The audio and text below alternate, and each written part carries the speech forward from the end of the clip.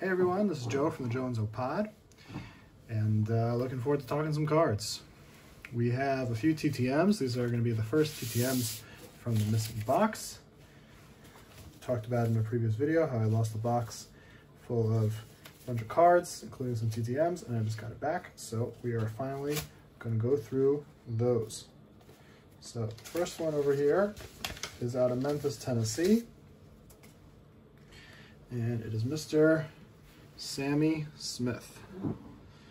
Let's get out of there, get some good light. He signed 1 of 1 in 52 days. He was a running back who played from 1989 to 1992. He played for the Dolphins and the Broncos. Career totals, his career rushing totals, he had 532 carries, 1,881 yards rushing, and 15 touchdowns. He was drafted 9th overall by the Dolphins in the 1989 draft. He had a whole bunch of legal issues in the 90s after his retirement, which I won't get into here. His best season, he had 226 carries for 831 rushing yards and 8 touchdowns, along with 11 catches for 134 receiving yards and 1 touchdown. And overall, he was quite a disappointment for the Dolphins after being drafted 9th overall, only playing 4 years total.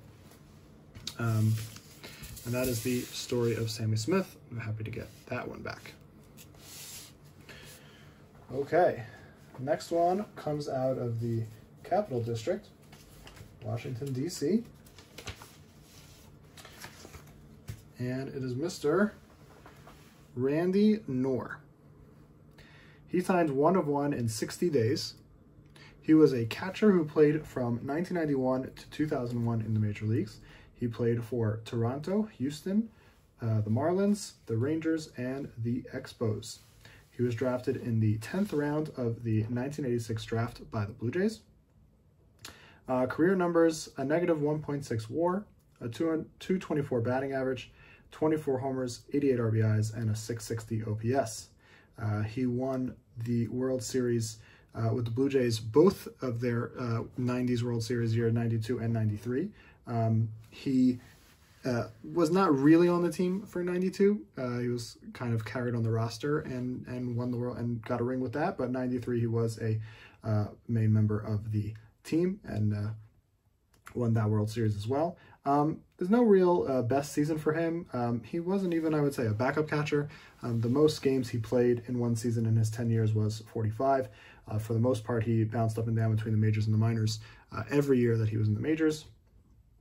And like I said, he retired in 2001. He did play in parts of 10 major league seasons, but as you saw, his numbers were not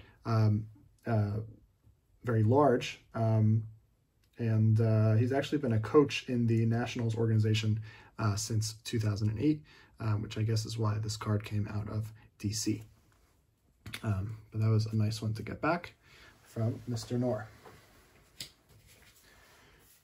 All right, our third return today is from Metroplex, Michigan.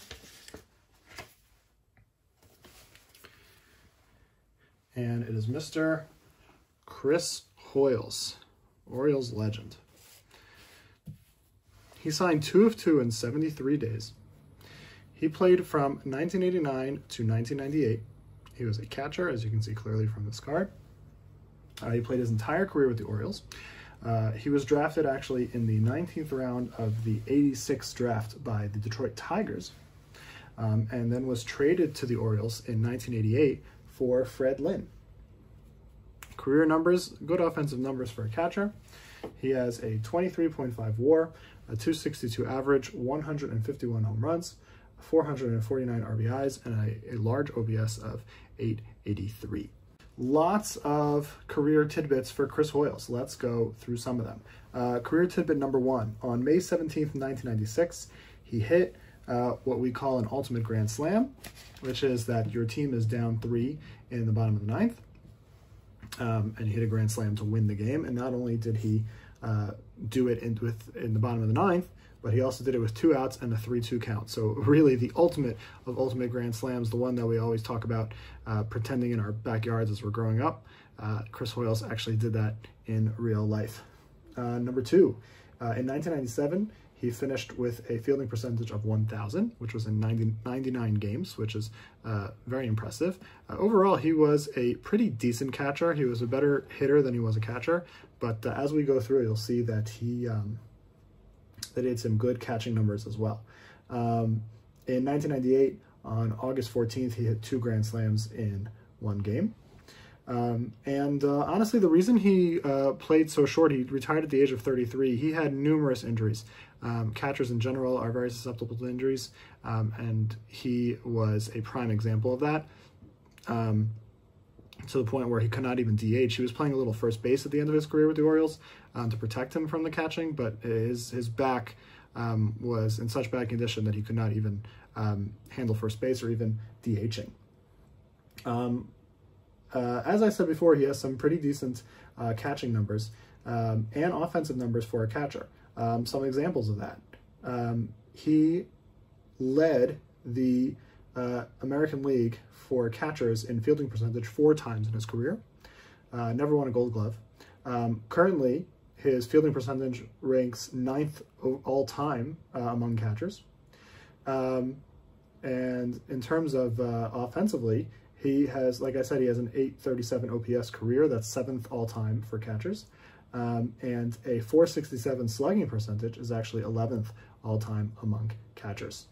And the final tidbit from his career, he caught a combined no-hitter on July 13th, 1991 with the Orioles, which was actually the last time they threw a no-hitter until this past season when John Means did it.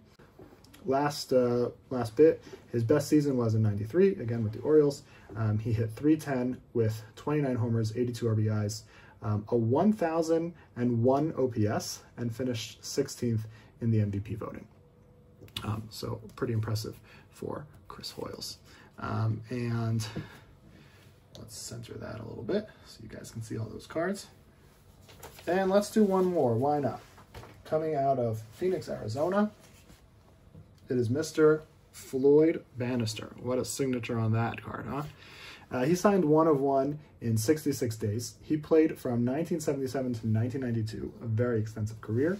He was a starting pitcher with Houston, Seattle, the White Sox, the Royals, the Angels, and the Rangers. He was drafted originally in 1973 in the 3rd round by Oakland, but then he went to college and he ended up entering the draft again in 1976, where he was actually the #1 overall pick. Career numbers, he definitely filled up the stat sheet. He had a 26.4 WAR. He had a career 134 and 143 record, a 4.06 ERA, and a 1.32 WHIP. He made the All-Star game in 1982, and he finished 4th in the Rookie of the Year when he was eligible for that. You know, his career, again, #1 overall pick. The numbers obviously don't back up that selection. His career has a lot of strikeouts, also gave up a lot of home runs. Like I said, you know, a disappointing career for a #1 overall pick, but a pretty decent career and a long career for the average MLB player. What would be his best season? Most people would probably say his 82 season when he made the All-Star game. I'm going to go with his 1983 season when he was with the White Sox, when he went 16-10 with a 3.35 ERA in 217 1/3 innings and had a 1.2 WHIP.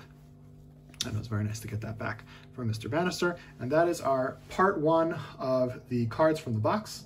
I hope you guys enjoyed. Please subscribe, share, like this video. Please send us an email, joeandzopod@gmail.com, with your comments and questions and suggestions. You can also comment down below. We look forward to hearing from all of you guys. All right, that's it for today. Thank you guys for watching, and looking forward to the next time we can talk some cards.